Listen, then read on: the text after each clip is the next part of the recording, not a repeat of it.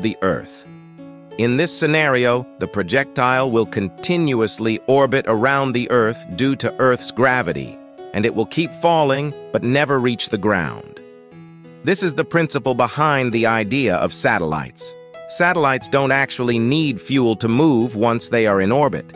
When we want to launch a satellite, we attach it to a rocket, and the rocket propels it into a specific orbit around the Earth by penetrating the Earth's atmosphere. Once the satellite reaches its designated orbit, it starts orbiting automatically around the Earth due to gravity or momentum, similar to how our moon orbits around the Earth and how the Earth orbits around the sun.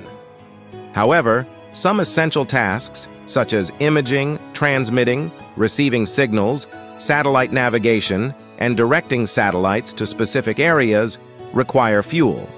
But of course, conventional fuels like